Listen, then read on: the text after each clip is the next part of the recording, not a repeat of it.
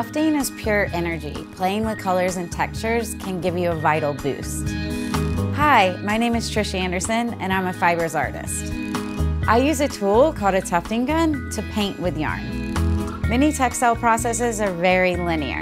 This technique instead allows for a lot of freedom similar to drawing. In this Domestika course, I'm going to teach you how to make colorful textile artwork using the loop and cut pile tufting guns. Once you know the basics, the sky's the limit of what you can create. As a final project, you will create an expressive piece of tufted art. We will start with materials, yarn, and all the technical tools we will need. I will also show you the different types of guns, how to prepare the yarn, and the frame. Then we will look for our inspiration. We will design our project on Procreate. I always sketch out my ideas and am constantly drawing inspiration from the environment around me, from a pile of trash to a beautiful landscape. And I love colors. My artwork for galleries and clients often have bright and lively palettes.